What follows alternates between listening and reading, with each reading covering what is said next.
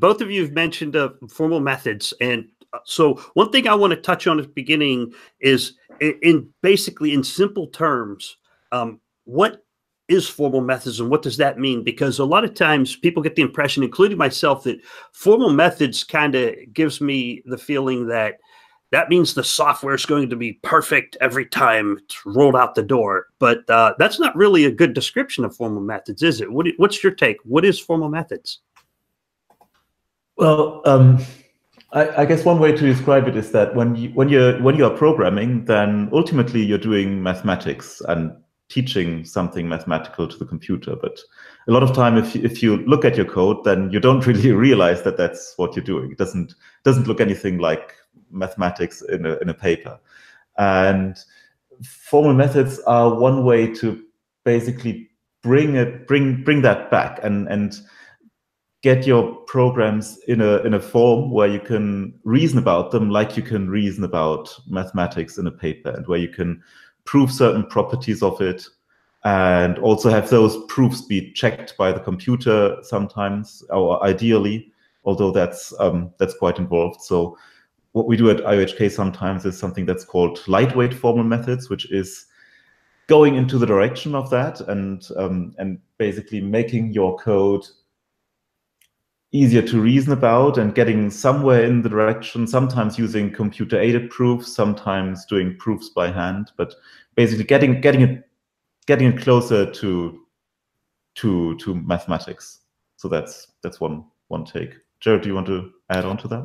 Oh, that's a good description. There's certainly a lot of things that fall under that umbrella of formal methods. And at one extreme is what you said about, it does exactly what you said it does. Of course, that can fall apart at the edges where, you may make assumptions. But that is one extreme of formal methods. The other extreme, just explicitly stating what it is you expect the program to do is already a huge step in the right direction. Just having a specification or stating in some sort of unvague terms what your system does. So what would you tell a beginning software engineer? So let's say someone just graduated with their software engineering degree and they want to get into formal methods. What would you tell them is the most interesting thing about formal methods? I think there is, among some programmers, a lot of fascination with mathematics, especially in the functional programming world, where people do get excited about seeing some of the words that they saw in math classes appear in programming classes. And that doesn't always happen. And so to some people, that's really exciting. So I think showing them where the overlap between math and computer science for some people can be a huge draw and can be really exciting. And then the other thing, on the other side, if you don't care about that at all, it may be that after you've been programming for a while, you see the same sorts of errors happen over and over again. And it might be that some of the simple things that you can do to check some of these things, it would be appealing to them to stop shooting themselves in the foot on mistakes that are easy to make, that you can attempt to avoid. How does formal methods make Cardano a better cryptocurrency? Well, ultimately, it's about assurance, right? Because if you want to have this working, if you want to have this be a viable infrastructure, if people trust their money in there, then you want to make sure that it's not misbehaving, that it does what it's supposed to do, like in other high assurance areas like aviation or finance generally, or also medical software. You want to make sure that the things are actually implemented correctly. And for that, we are doing multiple things at IOHK. We are working together with the researchers who actually look at those complicated proof of stake systems, and they devise protocols that are secure as long as you have an enormous majority, and that also deliver proofs of this security. And then we work with formal methods. So we basically transfer the contents of the research paper, which is prose English and some mathematical formulae, and a lot of still ambiguity, which is there, and which also can be there in the paper because it's meant to be read by colleagues who know these things.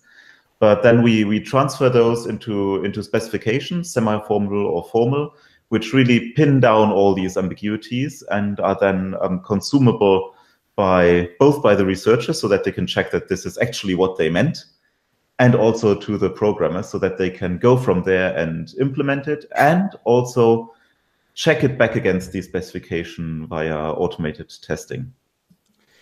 So basically what you were saying, if I'm not mistaken, if I could use an analogy, let's say a manual for a vehicle, and it shows all the different parts that constitute the vehicle. There's tens of thousands of parts. Mm-hmm. You're writing that manual so everyone could build the car, or the mechanic can fix the car, the manufacturer can actually build the car, the entire supply chain can work. Is that a good grasp, or is that a good analogy of what's going on?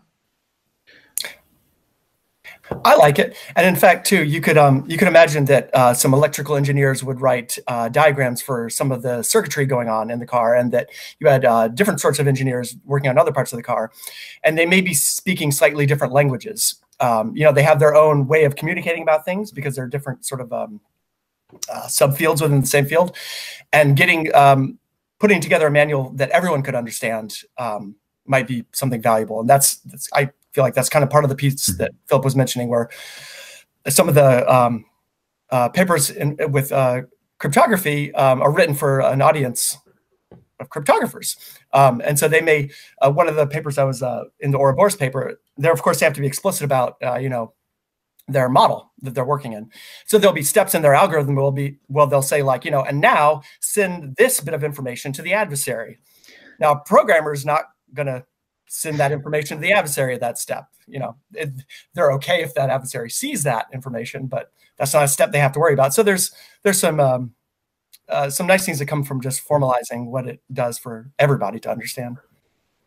People in the Cardano ecosystem have heard a lot about formal specifications, formal methods, formal verification, and I'd like you to kind of spend some time explaining the difference between these three things, if you can, to give people an idea of where you lie within that greater sphere.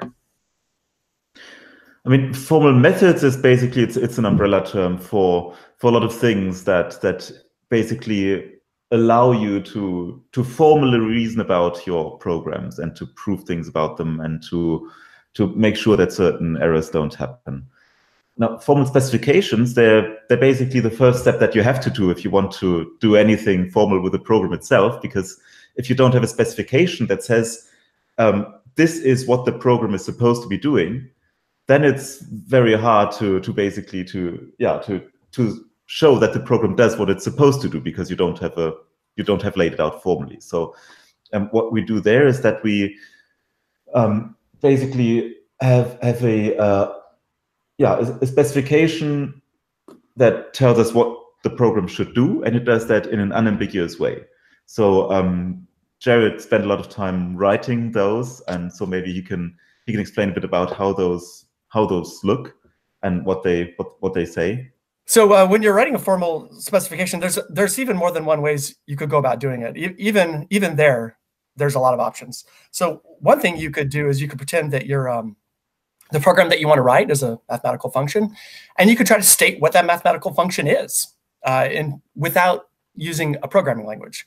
That might be one way to do it. Another way you could do it is you could say, here's the state of my program, and here are all the different operations you can use to change state from piece to piece. Here's operationally what you do at every step, unambiguously. If you're in this situation and you see this, do this. So we've written the most recent formal specifications in the second style, this sort of operational style. And I could explain more about what exactly they look like, but essentially they're state transformations. So they say, if this is the state of the world and you see this, this is the new state of the world.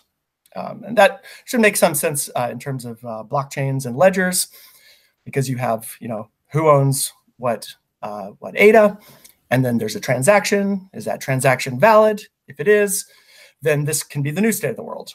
So we explicitly state how you make those transitions without using a programming language.